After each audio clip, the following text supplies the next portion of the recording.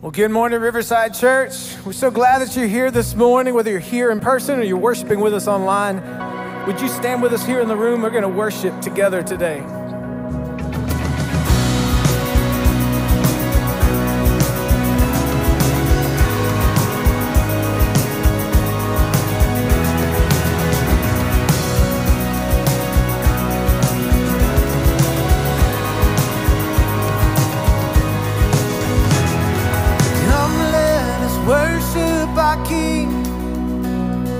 Come, let us bow at his feet. He has done great things. See what our Savior has done. See how his love overcomes. He has done great things. He has done great things. Oh, hero of heaven, you conquer the grave. You free every captive and break every chain. Oh God, you have done great things. We dance in your freedom, awaken to life. Oh Jesus, our Savior, your name lifted high. Oh God, you have done great things.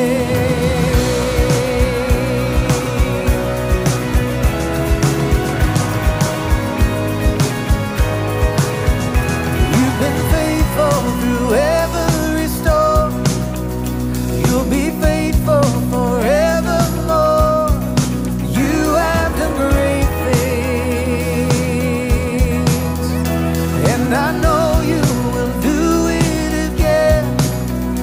For your promise is yes and amen. You will do great things, God. You do great things.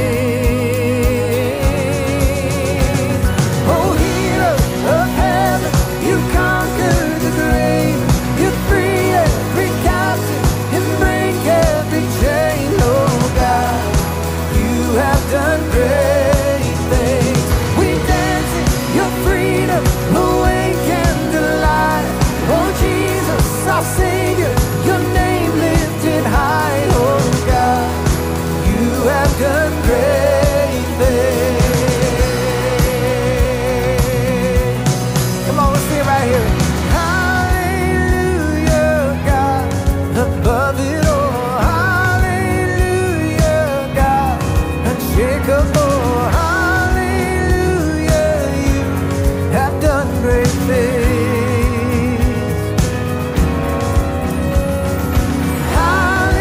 Hallelujah, God, above it all. Hallelujah, God, unshakable. Hallelujah, you have done great things. You've done great things. Come on, sing it. Of heaven, you conquer the grave. You free every captive and break every chain. Oh God, you have done great things. We dance in your freedom, awaken to life. Oh Jesus, our Savior, your name lifted high. Oh God, you have done great things. You have done great things. Oh God, you do great things.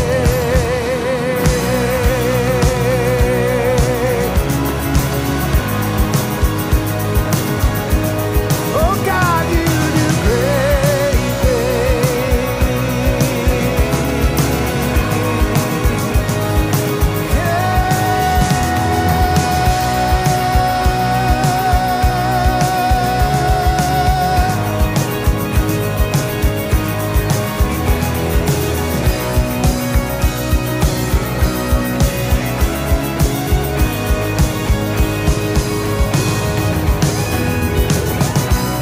We just thank him for his goodness this morning. Oh God, you do great things.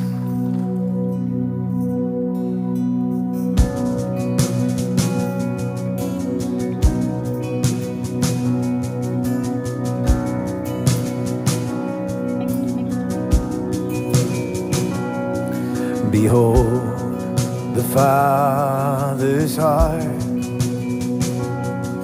the mystery He lavishes on us, as deep cries out to deep, and how desperately He wants us. The things of earth stand next to Him like a candle to the sun. Unfailing Father, what compares to His great love?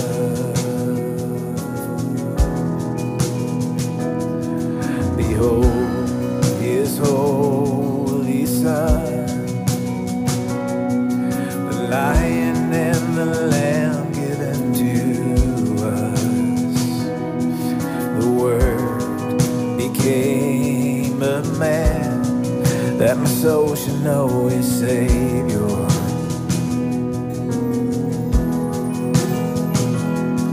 Forsaken for the sake of all mankind, salvation in His blood. Jesus Messiah,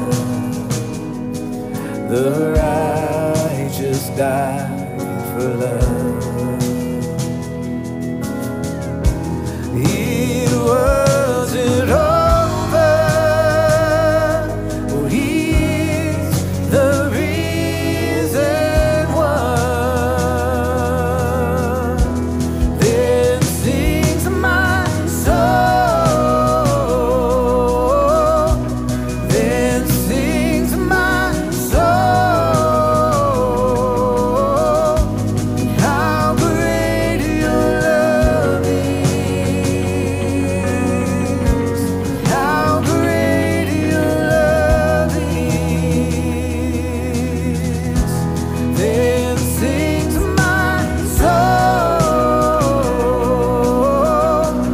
then sings my soul, how great Your love is, how great Your love is. Then sings my soul.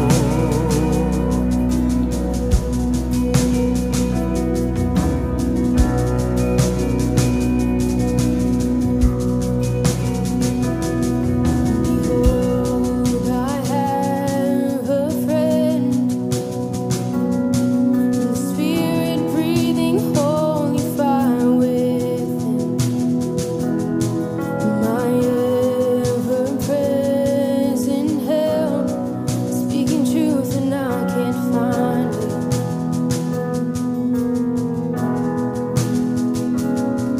Light up His broken heart and light my way, till my time on earth is done.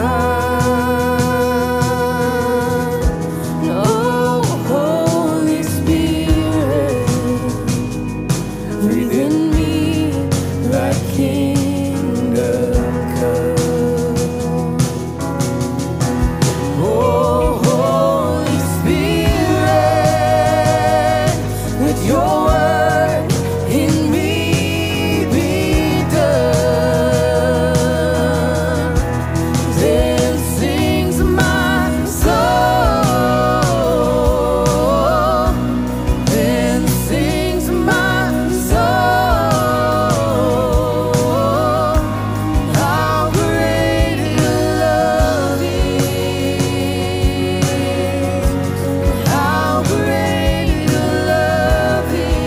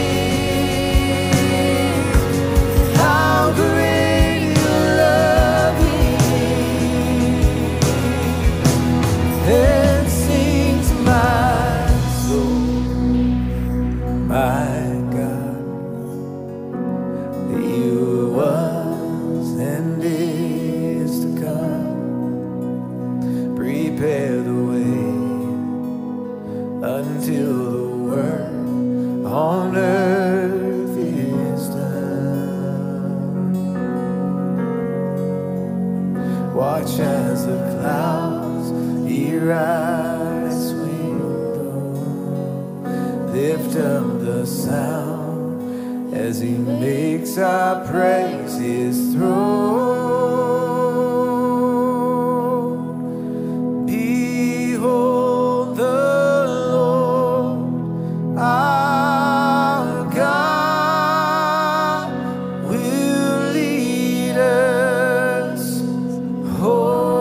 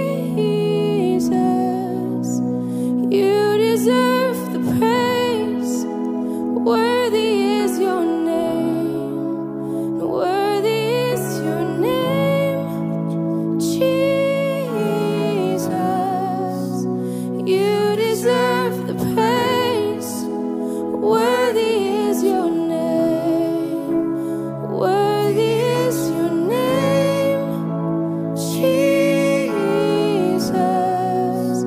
You deserve the praise. Worthy is your name. Worthy is your name, Jesus.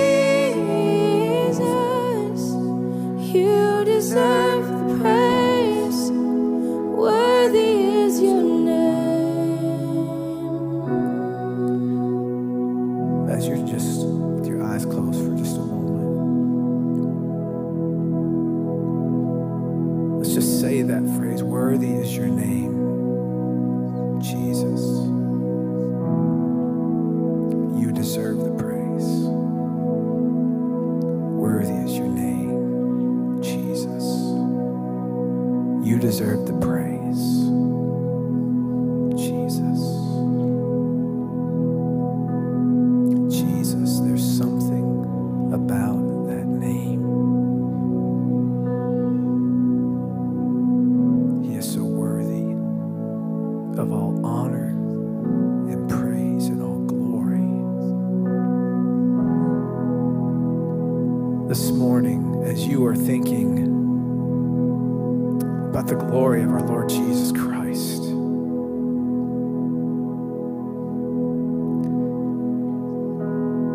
I want you to think for just a moment about the cross.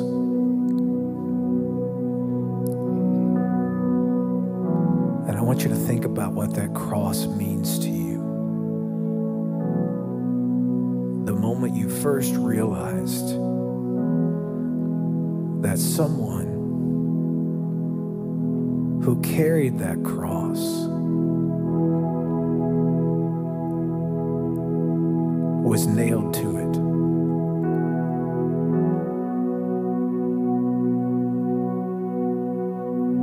They put him on the cross and they took nails and they drove it to his hands and then to his feet. And they raised it up there and he just hung there.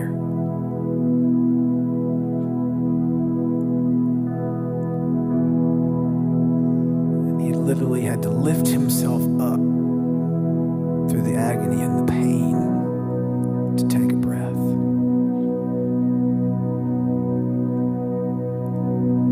Yet the whole time he was there, we were on his mind, carrying the weight of our sins on his shoulders.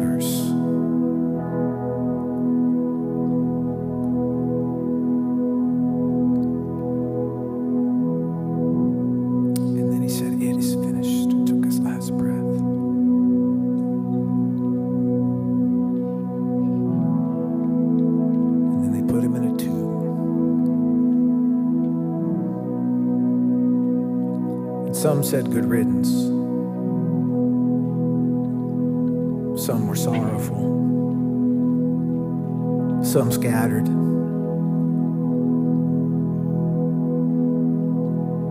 But it wasn't over. And I wonder if those disciples who had been with him that whole time went back into their minds to when Jesus took them to the upper room. And they sat at the table and he brought out bread and brought out wine. And he said, "Take this bread, eat of it. This is my body given for you." And I wonder if they remembered at that time that he said, "This is the wine, and this is my blood shed for you. Drink of it.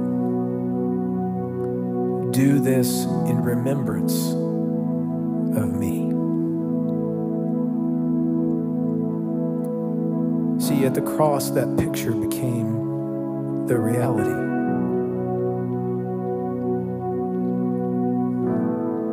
Jesus wants us to remember what he went through on the cross. That's grace. Covering our sin, covering our shame.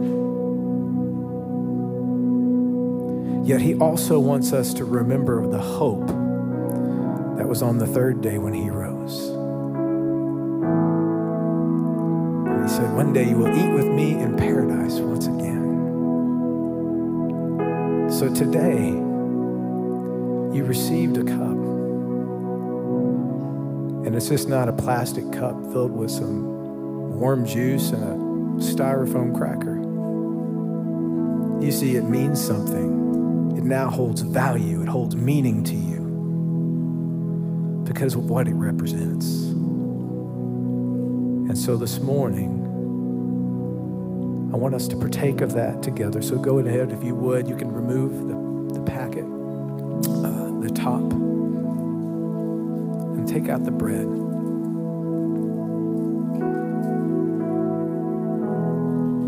And as Jesus told his disciples, this is my body, broken for you. Eat of it. Let's take it together.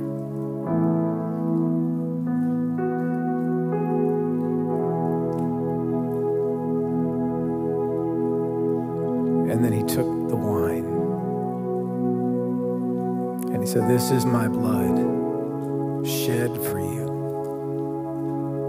Drink of it.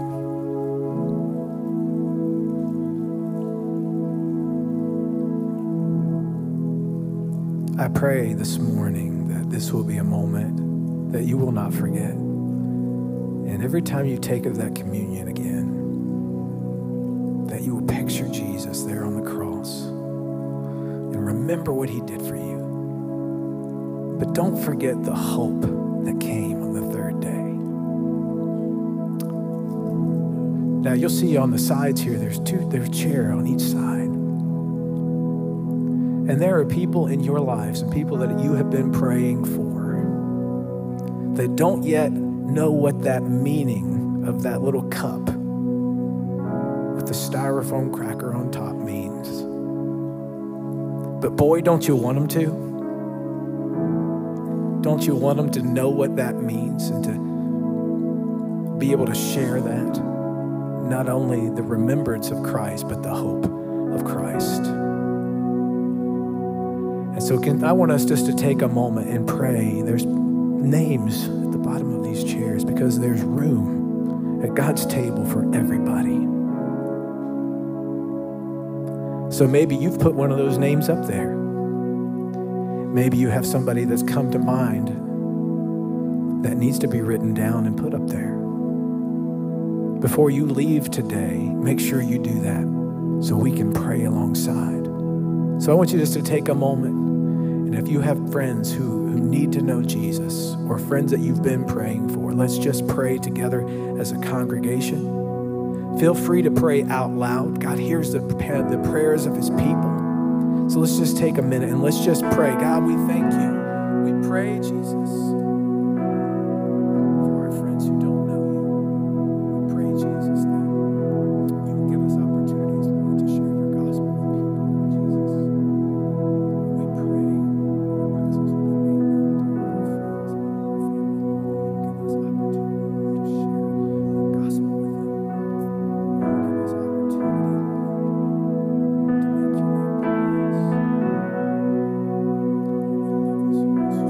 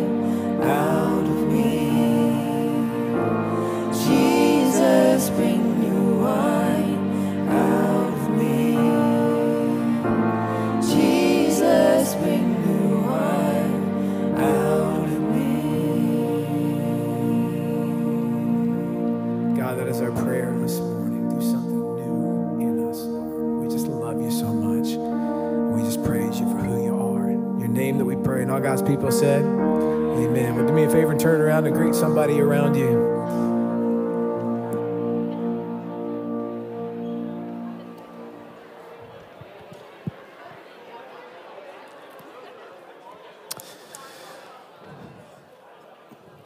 Good morning, church. How y'all doing? Yeah, awesome. Y'all can do a little bit better. Come on. Good morning, church. How y'all doing?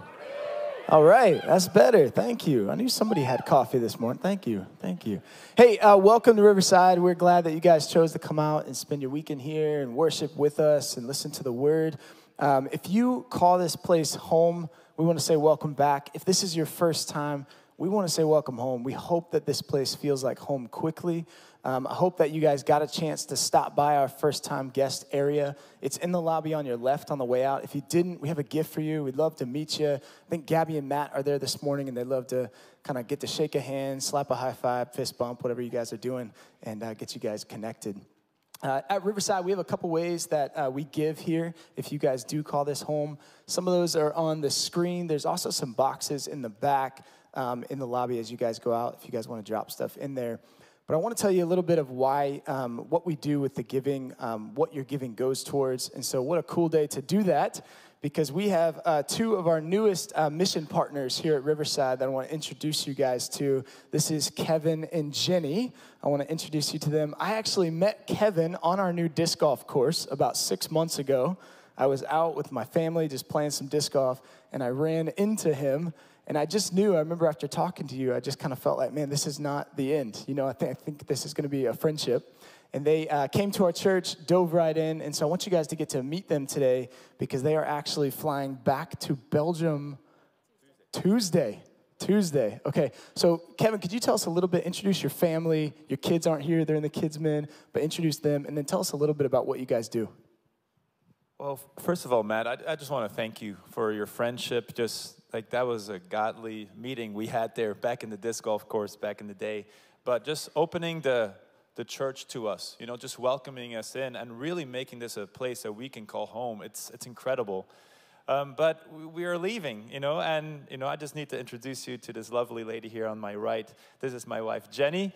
And we have two lovely children also in the playground in the children's area, Joa and Ella. And we are getting on a plane to Belgium. I don't know if you guys know much about Belgium, but this is our country's flag, and we're playing in the Euros today, so prayers up.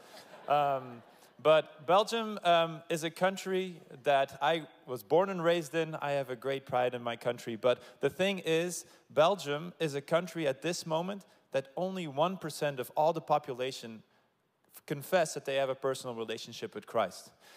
A lot of people have a Catholic background, you know, but they're past that. So that is why it is so important for us to go back. You know, the way that we do that is we use sport and play as a platform to bring the gospel to young people.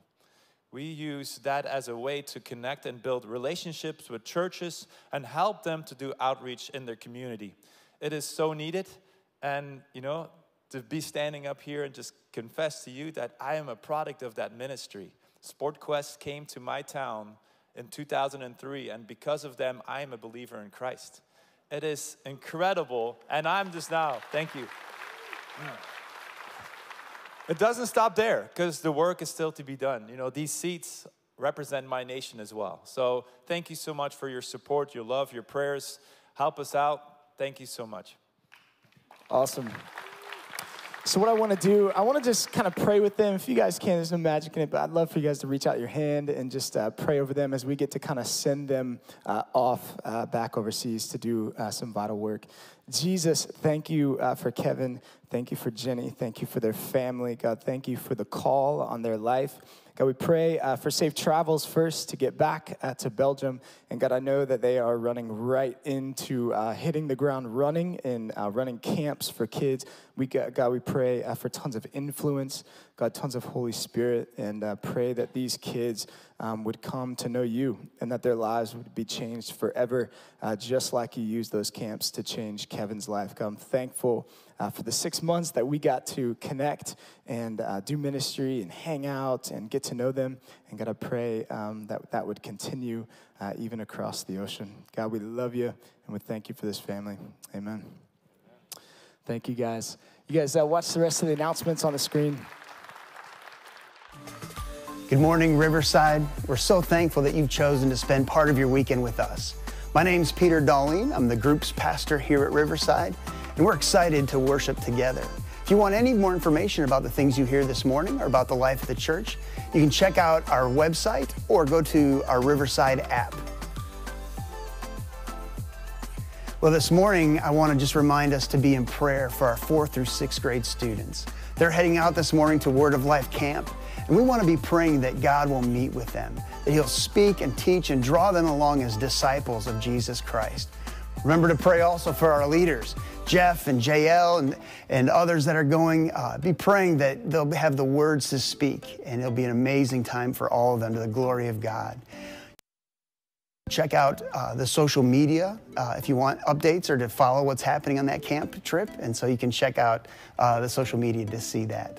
Steve's coming now to bring a new message series for us. And so here comes Steve. Welcome home. It's good to see you today, Riverside. I am really excited. We've got our 4th and 5th grade here. I'm going to have them stand up. And 6th. Thank you, Janet Lynn. Stand up, you guys that are getting ready to head out to camp.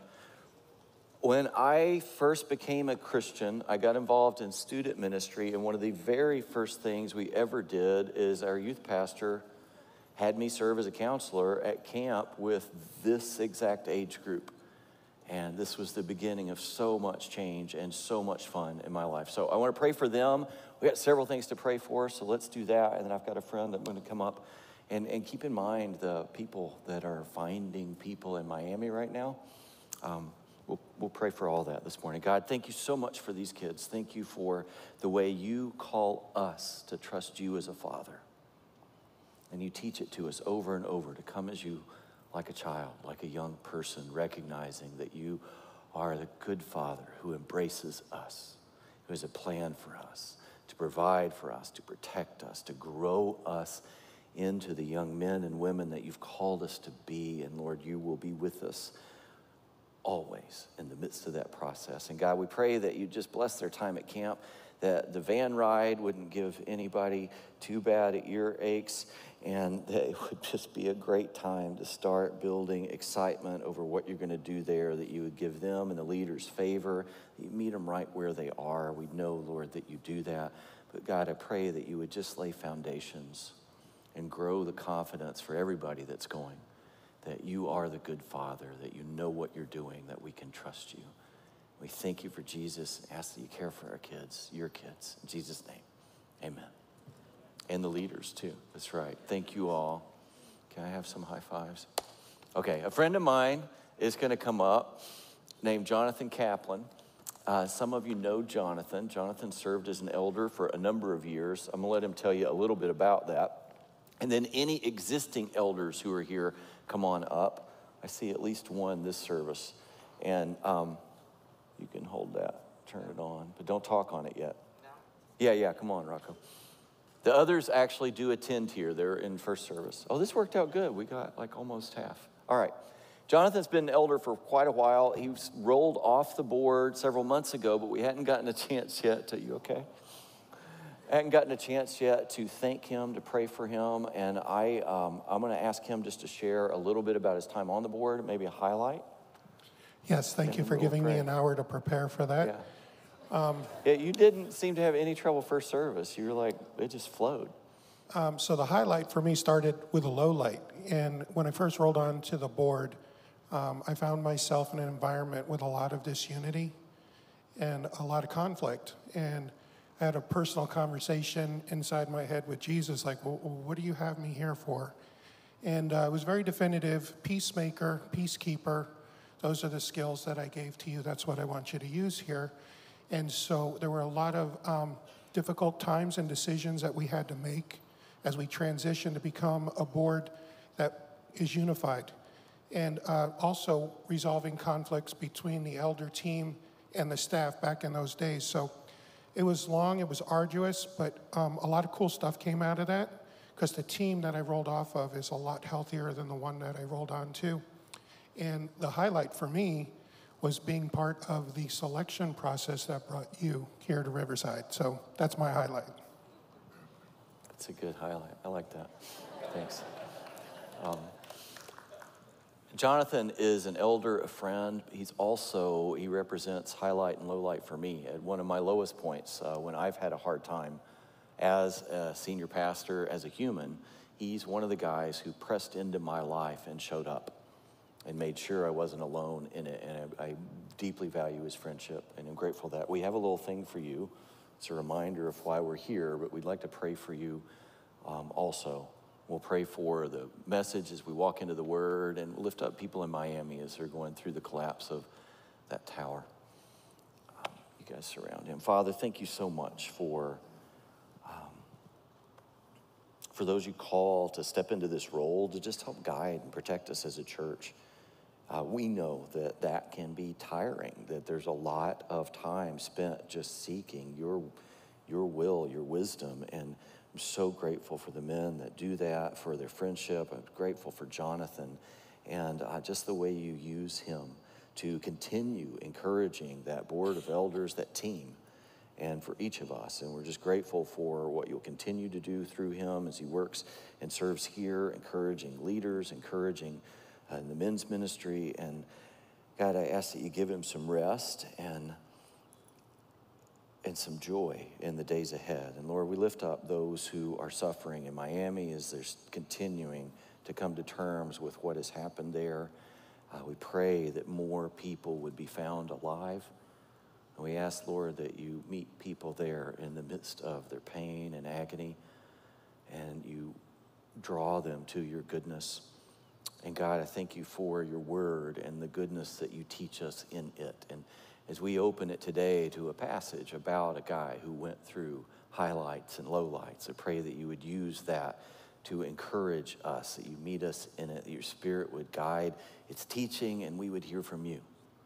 We thank you for Jesus, our Lord, our Savior, in his name. Amen. Thank you. Thank you. Love you, man. Love you too. Yeah, you can keep it now. Give me a hug. Big guy. Thanks. Okay, several years ago, I was in my office at the church where we served in North Dallas, the suburbs of Dallas. And one of our other pastors came in and said, Steve, I need you to meet with this young couple. I'm like, okay. And then he said, well, they're here now. It's complicated. And so I went out front to greet them and walked them back to the office. And as we got into my office, I learned their names. And as soon as we closed the door, one spoke up and she said he had an affair. So I had one back to try to make it even. And it made it worse. And then we decided we either need a counselor or we need a church. So we tried a counselor and it didn't help. So right now we were driving past this church and we thought, let's just pull in. And we pulled into the church parking lot, and here we are. And then they just stared at me. And I said, would you guys like to talk about Jesus? And they said, yes. And we walked through the gospel. The gospel is the good news. It's the good news that Jesus stepped in to take the weight of our sin and our foolishness, and to satisfy its price through his own death, but then rose from the dead and overcame death and has offered us forgiveness and eternal life if we admit our sin and receive his offer, which they did. And I thought that was amazing. I had been praying for God to show me opportunities with people who did not yet know him. And then this happened. I was in the right place at the right time, and I was so excited about how it was about me. I've been thinking a lot about that story. And we celebrated their new life and that they had this advocate now in their marriage, the Holy Spirit. But as I think about it, I realize that it was very different for them. It was life-changing, and they started getting healthier. They got into community. There was a lot of difficult work ahead, but the day they turned their car into the parking lot where our church was and walked into my office, it was one of the worst days of their lives, because up until that moment, their worlds were shaking. They were at the end of their ropes. They were absolutely falling apart and about to lose hope. They were desperate. And they made one last effort. They'll call on God and see if he can maybe do something. And he came through in exactly the right moment. He guided them to exactly the right place. And he caught them as they were falling. I've thought about that and how I got to be in the right place at the right time, but it was all because God had set this up to catch them. It was God. They were ready to call out to him, and he had a plan already in place.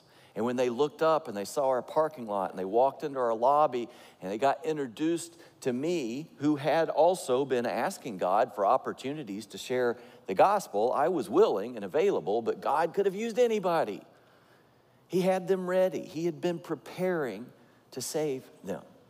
The truth be told, the reason the other pastor came and got me is because he felt inadequate because it was so complicated and they thought I was perfect for the peculiar stuff and was often called in, Steve, this is nuts. Will you take over?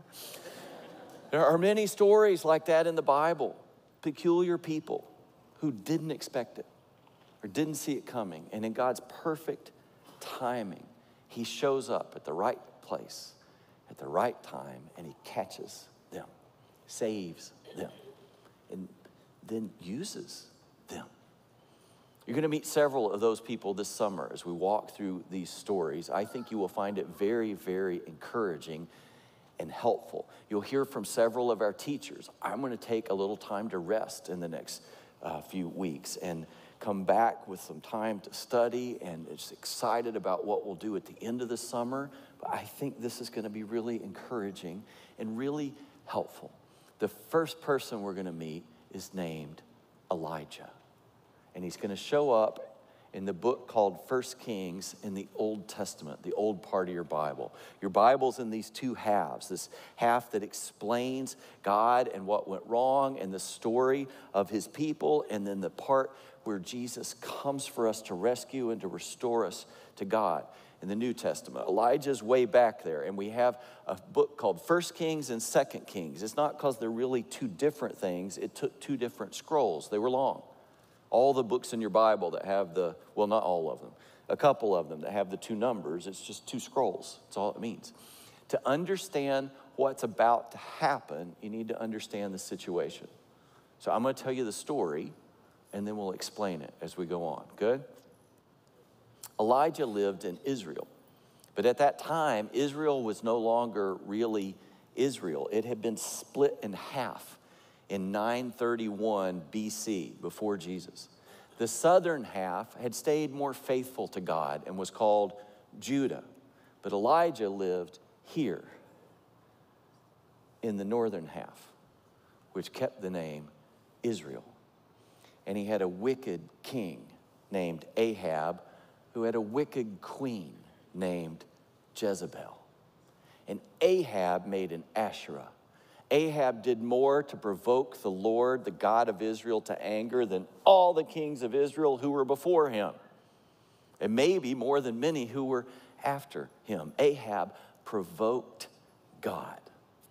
He worshiped Baal, this false god, the god they considered a god over agriculture and rain and fertility. And you can imagine how those things come together. All of that is the bringing of abundance and harvest.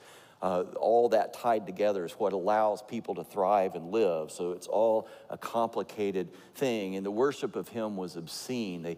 Part of the way he fertilized the earth was a sexual thing he did in the sky to create this. And it was profoundly obscene to God and to what he had shown his people. And Ahab even built a temple so that everybody could worship this false god. And it was a debased form of worship. There was sexual stuff, there was a sacrifice of infants, and he made an Asherah.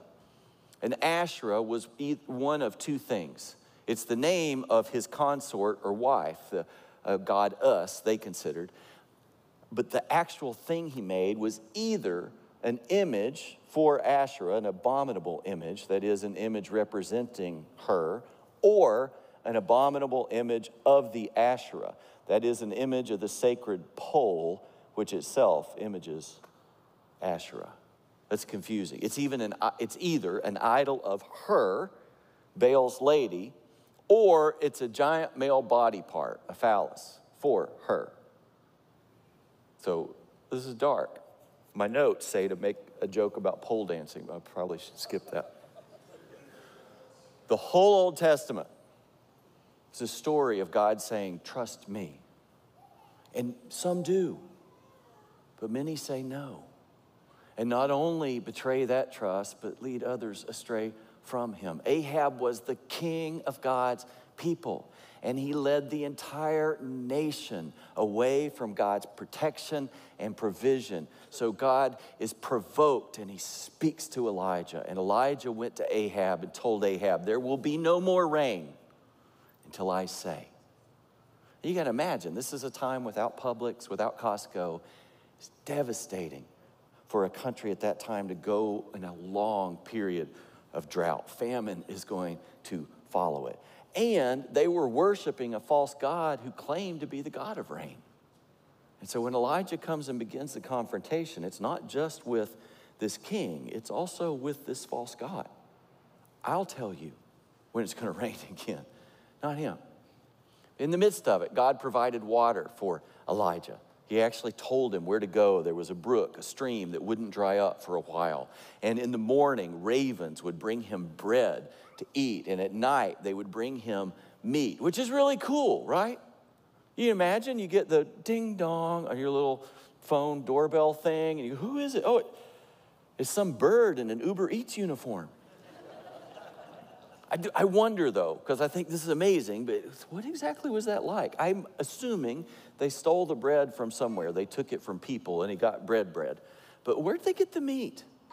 Is that like roadkill or HelloFresh? What exactly are the ravens bringing him? But God provides for him, and that lasts until the brook, the little creek, it finally dries up. And then God tells Elijah, I need you to go to this widow in a specific town. And so Elijah went to her. She knows he's a man of God. He's one of the prophets. And he tells her, you need to feed me. And she obeys him, but she's like, I don't have anything left. We just have a handful of flour and a little bit of oil. Honestly, we were about to prepare this, and me and my son, we were gonna eat it, and then we were gonna die because there's no food. We have nothing. Nobody has food. Elijah told her, don't fear. Feed me first. And she did. And her jar of flour and her jug of oil never ran out. There was always enough every day. It had it in it. It was going to be empty, and it wasn't empty. It had flour and oil. But in the midst of it, life's hard. And her son got sick. Even with the prophet there, bad things happen sometimes. And her son gets sick and dies. And so Elijah prays. He prays to God for the life of this boy. And the boy comes back to life. 3 years in now to this drought. Elijah goes back to Ahab. God sends him to Ahab, the king, again. And he tells the king, this is your fault, by the way. You provoked this in your worship of this false god. So I need you to gather all your little prophets of your false god. There's 450 of them. And all the little prophets of your wife's false god, or your consort's false god, Asherah. There's 400 more of them. And we're going to meet up on the mountain, and we're going to have a challenge. So they meet up on a mountain called Carmel. And Elijah speaks to the people who've gathered, not just the prophets, but part of the nation. And he tells them, you need to choose now between Baal and between the Lord God. And he got crickets. There's nothing. They're just silent. They don't want to make the decision. They're sitting on their hands. So he asks them to allow him a challenge. And he presents it like this. You prophets of Baal, you'll build an altar. I'll do the same thing. We will take 2 bulls and we will sacrifice them, one each, on our altar. We'll cut them into pieces. We'll place them on the altar. But don't light the fire under the altar. Instead, you get it completely prepared, and you will call to your God, and I will call on the name of the Lord. The one who answers by fire. You hear that? It's like the one who lights the bulls. That one is God. Good? Everybody agreed. Oh, this ought to be really good. This is going to be exciting. Ahab had led the entire nation astray. So God was challenging not only Ahab, but Baal directly. You claim to be a god? Let's see. Let's see what happens. You claim to be the God of rain? Don't think so. It will rain when I say it will rain, and right now it's going to stop. And it stopped for 3 years. You claim to be the God of lightning? Let's find out. So the Baal worshipers went first. And they called out from morning, early in the morning, till noon. And at noon, Elijah began to make fun of them. He began to taunt them. This is in your Bible. It's in the book 1 Kings chapter 18. At noon, Elijah mocked them, saying, cry aloud, for you got to be louder. He's way up there. He's a god. Either he's musing, maybe he's thinking, or he's relieving himself. That's in your Bible. Maybe he's in the bathroom, or he's on a journey, or perhaps he's asleep and must be awakened. You got to call louder, make some noise so he can hear you. And they began to cut themselves and dance and cry until evening. But there was no sound, no response from their God. Those words, no sound, no response, when that's used in Hebrew, those are the words that would be used to describe a dead body. He's dead. There's nothing there. There's nothing. And then Elijah said, gather around me now at evening. And he took an ancient altar, an older altar to God that had been torn down, possibly during their reign. We don't know that part. And he repaired it. And then he took 12 stones, one for each of the 12 tribes of Israel, and he built the altar back. And he dug a trench around the whole little pile of stones with a flat top on it. And he called for 4 full water jugs. Water jugs were tall. This isn't little pitchers. These are jugs of water. This is in a drought, mind you. And they brought him 4 full water jugs, and he poured them over the altar. And then he did it again, and then again. So now there's 12 full jugs of water that have been poured over this thing until the bull is saturated. And the trench around the altar is full of water. And Elijah prayed. O Lord, God of Abraham, Isaac, and Israel, let it be known this day that you are God in Israel, and that I am your servant, and that I have done all these things at your word. Answer me, O Lord, answer me, that this people may know that you, O Lord, are God, and that you have turned their hearts back. And then the fire of the Lord fell and consumed the burnt offering, the bull, and the wood, and the stones, and the dust, and licked up the water that was in the trench. You place yourself in that story for a moment. Your king, which that's hard already for some of us. If you grow up in the U.S., the idea of having a king is difficult, but he has power. His words are law. Your king has sanctioned the worship of Baal. And your queen, she's been killing the true prophets of God. And they've been hunting Elijah for 3 years. You can read the rest of the information in this story. They've been looking for him because this is causing a famine. And now there's an assembly. It calls everybody up on the mountain. And you just watched the king's people. And you watched Elijah ridicule them. And then with only a prayer, God sends fire from the sky that consumes even the rocks. Have you made a decision about who is God and who is not? It seems like it would be simple. When God shows up with fire, you're in the right place at the right time. It seems simple. And the crowd cries out, the Lord, he is God. And Elijah commands the crowd to seize these false prophets. I don't know if that's 450 or 850, if it's all of them. They take them off the hillside into the valley and they slaughter them all, according to the law given in Exodus. For any who lead this way, this is what was to be done. And then Elijah turns to Ahab and says, go eat and drink, for there's the sound of rain. And so Ahab prepares to do that. And Elijah climbs back up the hill onto the top where you could overlook the ocean. And he prayed and he sent his servant, go look over the sea. Do you see anything? And the servant said, no. And then Elijah prayed again. Do you see anything? No. And he did again. And finally, on the 7th time, he said, do you see anything? And the servant says, yes, there's a cloud forming.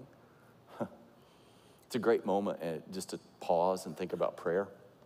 Elijah just asked God to send fire from the sky, and God did. Now he prays, and nothing happens. And then he prays again and again. How many times did he pray? 7. That's Elijah. How many times do you pray before you give up?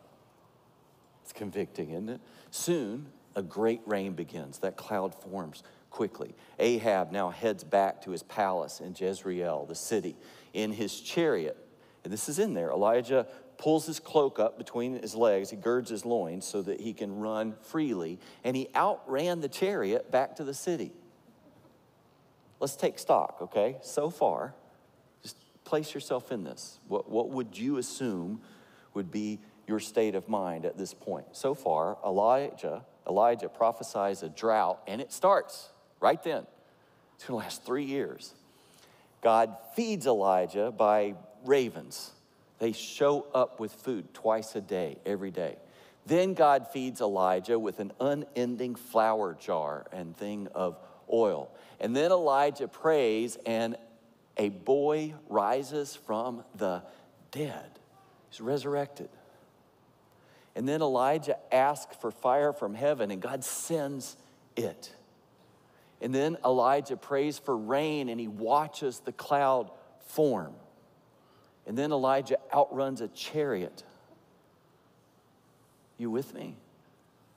This is Elijah. So now we start in chapter 19. I got to warn you, this next part is hard. Ahab told Jezebel all that Elijah had done. He has to inform the queen, right? Got to catch her up. And how he had killed all the prophets with the sword. And I assume somewhere in there also told her that he let him go.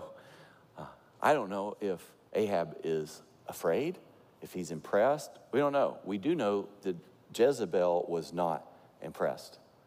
We also know she was the daughter of a priest king of Baal in a place called Tyre and Sidon, 2 places. And her marriage had been arranged by Ahab's daddy to create an alliance and give them strength against another country. So it would unite these nations if he married her, and that would help set them up to resist Damascus. She is why Israel turned to Baal. That's in there. It's down in chapter 21. She was the influence that did this because he's trying to appease these nations so that he can be strong and have peace. Then Jezebel sent a messenger to Elijah saying, so may the gods do to me and more also, if I do not make your life as the life of one of them by this time tomorrow. She's talking about the prophets. In other words, I'm going to kill you, Elijah. Sends word to him. If you had this moment, maybe not a queen putting a bounty on your head, I hope not, but you're on top of the world. Everything's working. Whether that's you see success in your efforts at school or your success and efforts at work, or you're just walking with God and you're seeing his hand and he's answering prayer. And you're like, this is what we prayed for. This is amazing. And then something goes wrong or bad news comes. This is Elijah she's threatening. He had just had all her prophets killed with one order. God answers his prayer with visible movement in the sky. He prays and they watch fire come out of they watch the rain clouds come right then. That's incredible. Then he was afraid and he arose and he ran for his life and came to Beersheba, which belongs to Judah, and left his servant there. It belongs to Judah, so he goes into the southern kingdom. He crosses the border.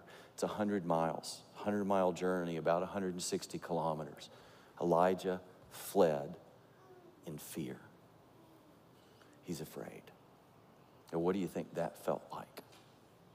At what point, just place yourself, he's a human. At what point is he second-guessing what he's doing?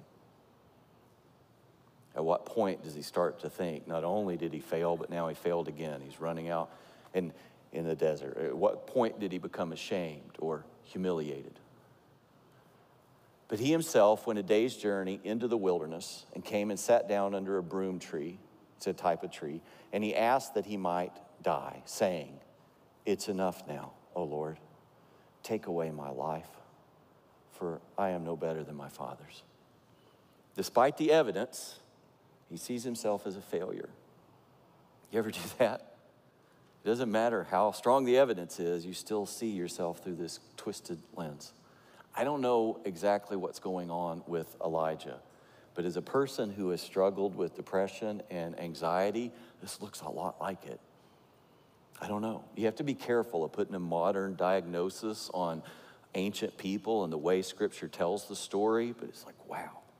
Whatever it was, Elijah went from bold enough to single-handedly challenge several hundred false prophets to a God battle and then kill them, to huddled under a tree in the wilderness asking God to take his life. He crumbled. He fell apart. Elijah broke down. He crashed. He broke. And maybe you've crumbled. Maybe you've failed. Maybe you've blown the interview or been attacked or lost hope or crashed or got trolled or ghosted or canceled. Maybe you ran away. Maybe you were broken. What's God do when his people break down? I want to try to answer that by looking at what God did do. What did God do when Elijah broke down? Because Elijah was his guy. We'll prove that as we go through the story. And Elijah broke down. And what happened next is what I believe to be one of the most encouraging and God-revealing passages in the whole Bible. You want to see it? Okay, chapter 19, verse 5. He lay down and slept under a broom tree, and behold, an angel touched him and said to him, "Arise and eat." Wow, right? Angel touched him. And he looked, and behold, there was at his head a cake baked on hot stones and a jar of water. And he ate and drank and lay down again. An angel fed him. Apparently, the angel cooked for him there on the hot stones and then let him rest. God is still providing for Elijah. He had done it with the ravens. He did it with the jar of flour. And now he's doing it with the hand of an angel. We keep going. The angel of the Lord came again, a second time, and touched him and said, "Arise and eat, for the journey is too great for you." The word angel in Hebrew is malach. It means messenger, a messenger of God. And there are several in the Bible. There's a couple who are named, and we meet them. But this one isn't one of the named ones. It's different. It's a specific one. It's the angel of the Lord. This one is unusual in the Bible. If you read through, you learn about Gabriel and Michael. They show up a few places. Other people have traditions that inform, but I don't trust all those. Here's what we got in Scripture. We get a couple of named ones, and then we get this one, and this one's not like the other angels. It's different. Angel of the Lord. He appears to Samson's mom. We're going to talk about Samson in a few weeks. When Samson's mom sees him, she doesn't recognize him, which is unusual. Most of the time that angels show up, people are terrified. They know exactly what's in front of them. She doesn't recognize him at first. He'll show up with Hagar out in the wilderness. Going to talk about her too.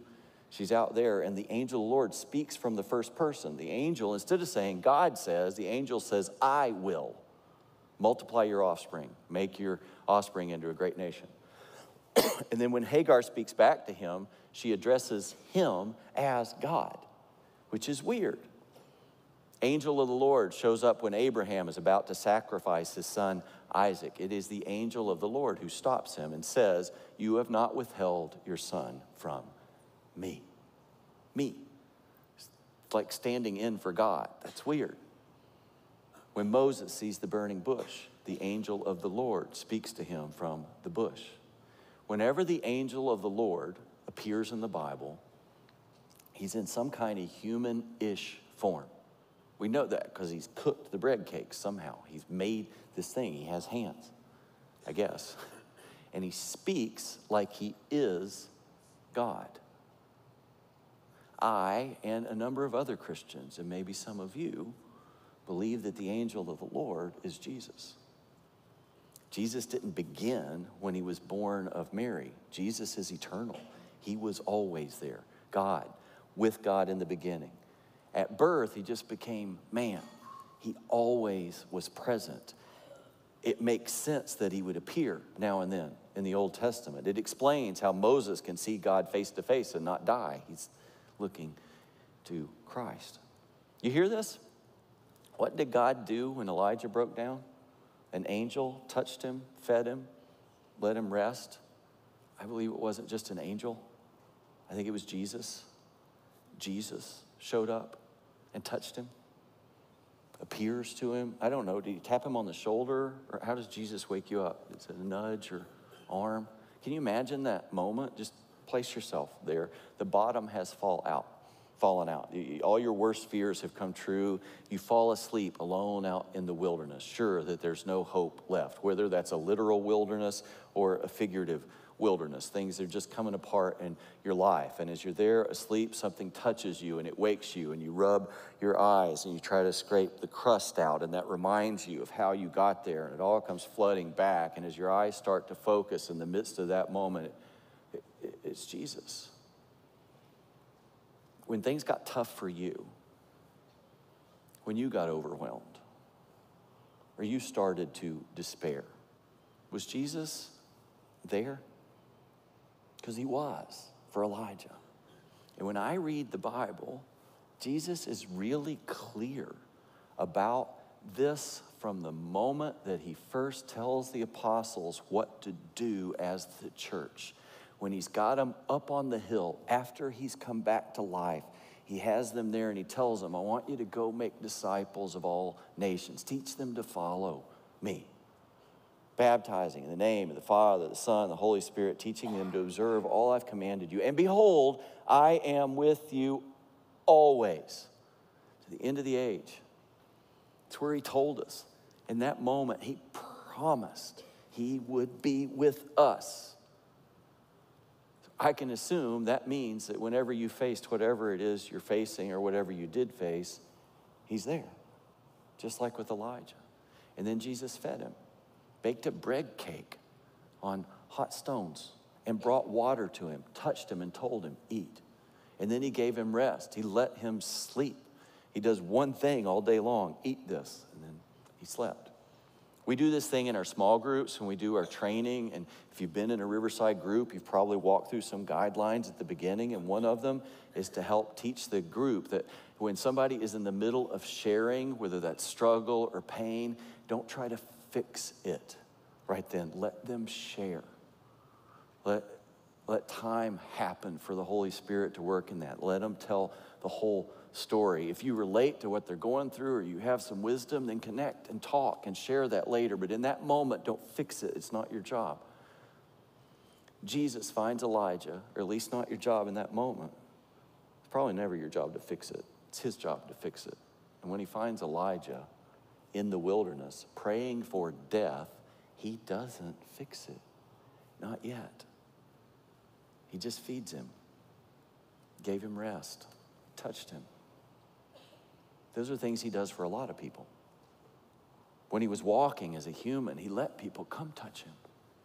He touched people all over the New Testament. He promises to be present with his people. You who have chosen him. He promises that. And he promises that he is the bread of life. He is living water. He will nourish us. And he calls all who are weary and heavy laden to come to him, and he will give you rest. I'm not a counselor, but when your friend crumbles, these things Jesus did are a good start to show up, to feed them, and to let them rest. It's a good start. Moreover, I am confident that he himself will do these things for you. I feel like I've talked about my own struggles enough. Sometimes it gets embarrassing, but that's a lie, right? I wonder if Elijah believed that, if there was ever a moment where Elijah was with God and said, God, please don't write down my whole story. I'm embarrassed. I hope not. I hope he wasn't embarrassed, because his story is where my story found hope. At the end of 2017, I resigned as a senior pastor. It was the right thing to do. It was what the church where we were needed. They needed a different guy for the season they were in. It was what I needed too. But in that moment, it sure felt like I was failing. And it was terrifying. I wanted to go hide under the broom tree. And the truth is, part of why I got to that place is because I did fail. I was a brand new senior pastor. I didn't correctly understand the problems. I didn't know how to get help. I didn't know how to lead through it. And I didn't recognize that I wasn't the right guy. And more truth, in the midst of that, my depression was mixed in at the beginning. I didn't get depressed after I stepped down. I was depressed, and then I stepped down. And I finally had gotten to a place where I just let Jesus take control and was willing to do the things that scared me the most and to step away. And in the midst of that, Jesus showed up. He fed me. It felt like it. He nourished me, gave me strength, gave me courage, and he gave me rest. That was the first time I had stepped away from ministry in 24 years since I began at camp with those little kids. It had been 24 and more since I did it as a volunteer. And I'm not saying that depression is that simple. I had to get direct help for that too. I had to have counseling, had to have medicine. I still do. And exercise, which I don't, and prayer. And some simple little tasks. It started that year for me in the garage. I started making those little crosses. Those were about therapy for me. I didn't know that when it started, but I would do this repetitive task over and over and over. It's like, I can handle this. I can do this. I was excited about doing it. I'd get up in the morning. I wouldn't sleep all day. I'd get up, and as soon as I could get up, I'd get out in the garage and I'd start working on this. And then I would work until it was too late to make noise around my neighbors. That was a huge part of recovery for me. I did that for several straight weeks and began to add a few other things with it. Look at what God does with Elijah. He tells him, the journey's too great for you, so there's going to be a journey. And he arose, and he ate and drank and went in the strength of that food 40 days and 40 nights to Horeb, the mountain of God. Jesus gave him a simple, repetitive task. Eat this, and then you're going to get up, and you're going to walk to that mountain. You're going to walk, and you're going to sleep, and you're going to walk, and you're going to sleep, and you're going to walk, and you're going to sleep. Go from here to there. It took 40 days. It took weeks. Just one task. He gave him a simple task. He took all this off his shoulders. This isn't on you, Elijah. It was me and Baal, not you and Baal. I'm God. You're just my guy. It's not on you. So I'm going to simplify the task. Here's your task. You're going to get up and walk, and you're going to get up and walk. It was simple. And Elijah did it on 2 little bread cakes made by Jesus. That's some good stuff. There's this moment in the book of John, one of the letters of the New Testament, written through one of the apostles. After the resurrection, Jesus appears to some of his guys, and he cooks breakfast on the shore of the sea there. They get so excited, Peter jumps out of the boat to get to him. If Jesus cooks for you, you need to eat it. It is good stuff. That carried Elijah for 40 days. It also put Elijah in a very special club. I don't know if you know this. There are 3 people in the Bible who spend 40 days and nights alone in the wilderness. Do you know this? 2 of them we've already talked about in this passage. The third one is going to be Moses. That's right.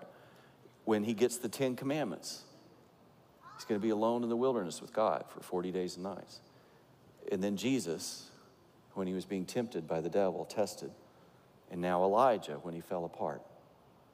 It's the third one. 800 years later-ish, they have a meeting. You can read about it in Matthew and Mark, 2 of the other Gospels, the accounts of Jesus. Peter, James, and John, 3 of the apostles, disciples, they go up on the mountain with Jesus, alone with him. It's just them and Jesus. And God reveals the glory of Jesus. It says his face shone like the sun, and his clothes became radiant. And the voice of God spoke and said, "This is my beloved Son, with whom I am well pleased. Listen to him." We call it the transfiguration. There's a moment where it was obvious who he really was to them. Peter, James, John, and Jesus, And then there were 2 extra people that show up. You want to guess who they were? It was the 40-day club. Moses and Elijah appeared there on the mountain talking with Jesus. The apostles, those 2 guys talking with him, it's Moses and Elijah. They're just there hanging out with Jesus. Elijah was God's guy. He loved him. He loves him.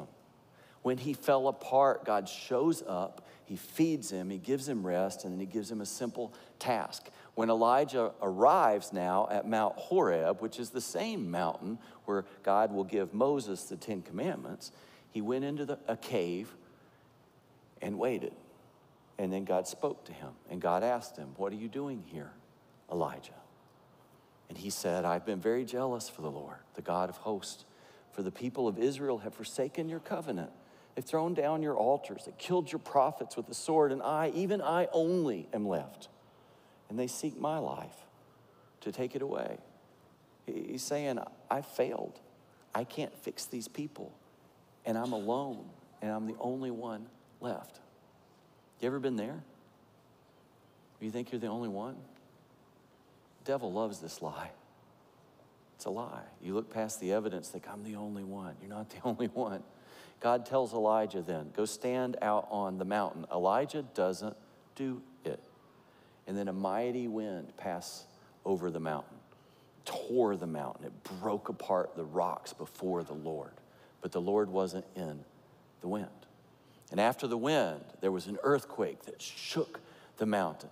But the Lord was not in the earthquake. And then after the earthquake, a fire passed across the mountain, but the Lord was not in the fire. And after the fire, a gentle whisper.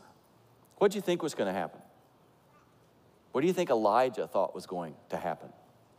God told him, go outside, but he didn't. Was he afraid to go outside? Did he think, if I go outside, I'm going to have to face God now? I'm going to have to face up for my failure. I'm going to face the fury of the wind and earth and fire that God sends across the mountain. Was he scared? I don't know. What do you think will happen when you're ashamed? When you're alone? When you're afraid? You think God's going to shake you apart like he did the rocks? That is not what he does. It's not. There was a gentle whisper. And now Elijah obeys. And when Elijah heard it, he wrapped his face in his cloak, and he went out and stood at the entrance of the cave. And behold, there came a voice to him and said, what are you doing here, Elijah? He just asks.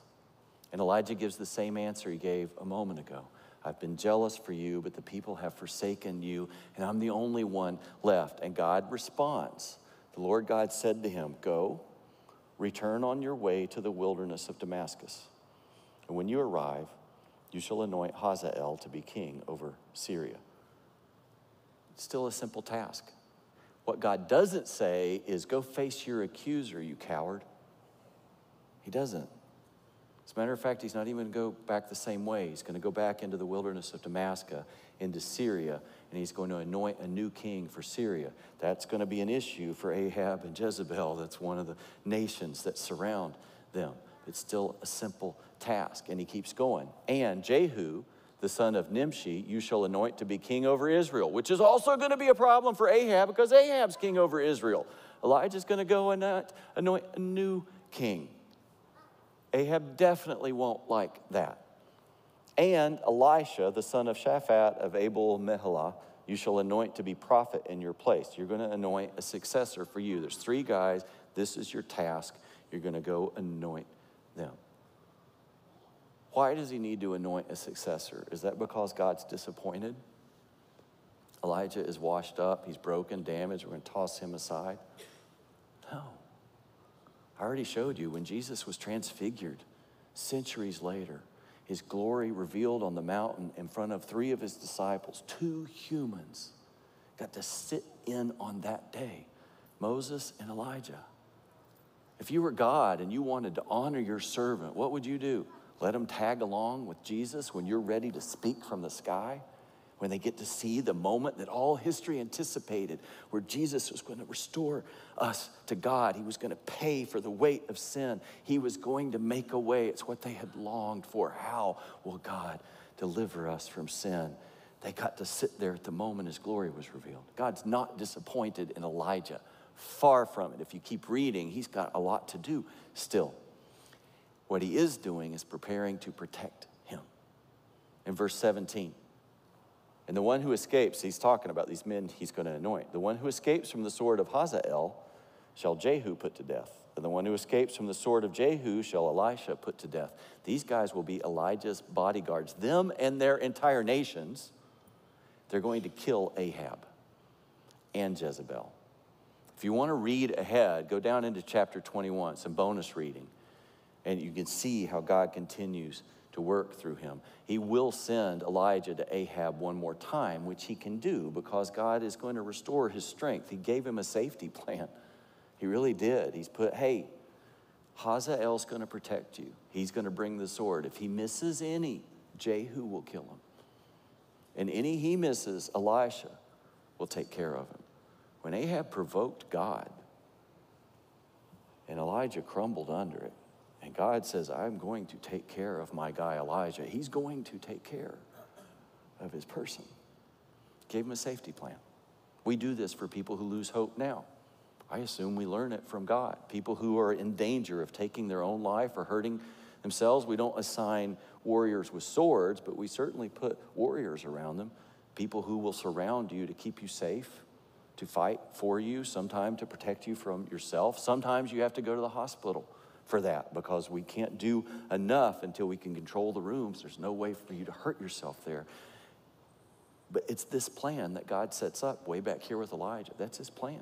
If you read chapter 21, Elijah tells Ahab when he does go back to him, Ahab, by the way, I think you should know that dogs are going to lick up your blood from the ground. And by the way, dogs are going to eat your nasty wife Jezebel, which is what happens. You can read it. Eventually, she's thrown from the wall of the city, and the dogs devour her body on the ground. And he's not alone. Yet I will leave 7,000 in Israel, all the knees that have not bowed to Baal, and every mouth that has not kissed him. He's got 7,000 who have been faithful through all of this. Through this moment, God tells him, by the way, son, you're not alone. You were never alone. God shows this to Elijah. We find out if we read it, there was another prophet there who'd actually been hiding prophets in some of the caves to protect them.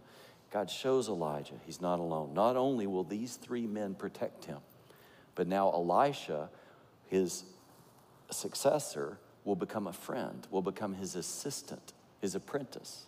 And there's 7,000 faithful others. I started reading this story about 33 years ago. I had been through some stuff and people pointed to this and explained it, and I started to find comfort in the way that God cared for Elijah, and I began to realize how good a counselor God is. And there's two more things that have always stood out to me in this story that I want to share. The first one is God never rebukes Elijah. Never. You read it, look for it. It's never in there. He doesn't rebuke him for being afraid. He doesn't rebuke him for hiding. He doesn't rebuke him for being discouraged. Doesn't rebuke him for whining. He doesn't even rebuke him for not going out onto the mountain when he told him to. God always acts in the most loving way toward you, and you can see it so easy in Elijah's mess. And the second thing, God usually answers Elijah's prayers in dramatic ways. But there's one prayer at the beginning of this story that God absolutely refuses to answer. It was back in verse 4. Elijah asked that he might die. And he even said, "Oh Lord, take my life." He asked, he prayed to die. Something in him knew, and rightly so, that his life was not his own to take. But he asked God to do it, please. That's where I was 30-some years ago, back before I started reading this story, before I had come to know Jesus, asking God to die. That's actually one of the nights that I did come to know Jesus. It is a prayer that God absolutely refuses. Always. All the way through the Bible, since the Garden of Eden, death is defeat. It's judgment. Death is the enemy. It is the product of sin. Life is the gift. And God wills Elijah to live. So much so, he never answers this prayer. Do you know this about Elijah? It's one of the other little-known facts in the Bible. If you go into the 2 Kings and the 2nd scroll, we learn more about Elijah. He's dressing in a garment of hair. We starting to get a picture of his personality. There's more fire from the sky. He just snaps and fire. It's not quite like that. You read it, it's dramatic. It's amazing. And one day he's walking with Elisha, and as they still went on and talked, behold, chariots of fire and horses of fire separated the two of them, and Elijah went up by a whirlwind into heaven. He didn't die. He never died. God took him up. Angels come surround them, and God takes him straight up. God's answer to his prayer for death was no and heck no. He took him straight in the sky. What's God will? What's God do when his people break down? He wills you to live. That's his will. He loves you. Your life is his to direct. And life is a gift. And Jesus has already promised to show up, to nourish you, to give you rest. And Jesus said his yoke, his teaching, it's easy and his burden is light. It's a simple task. Just follow me. Let me be the guide. Just follow me. Trust me. That's it. And then he calls us to look out for one another. I believe the church is part of God's safety plan for us. Hear me, that may mean your friends have to intercede in ways that are difficult. Sometimes it means that people who love you have to get you to a place that you're safe, or to intervene when the addiction is out of control, and to get you to a place where you're safe and your brain can work correctly again. And I want you to come to understand that you're not alone. Life is a gift, and it's worth fighting for. And there may be moments when it feels like it is all coming apart. Like my friends did that day that they pulled into the church as their last-ditch effort to try to save their marriage. We weren't able to save the marriage. They ended up splitting up a few years later, but God saved them. And sometimes it's in the chaos of that mess that he steps in to rebuild you. And he knows the right place and the right time as you trust him. And you can trust him. Can I pray for you? God, thank you for the story of Elijah, for putting out there some of the parts that just show his humanness. I'm grateful that you tell it the way that it was, that you show us what it meant for you to love him, and the promise we have that you love us. You've given us Jesus, Lord. You love us like that. And you'll care for us like that. And God, that's so tremendously encouraging. You don't rebuke him when he falls apart. You feed him. You give him rest. You touch him. You show up. And God, we just pray for confidence. I'm grateful for places like this in your story where we know that we can have confidence. Thank you for Jesus in his name. Amen. So the mission of Riverside, make and send disciples, which just means students or followers of Jesus who love and live like Jesus.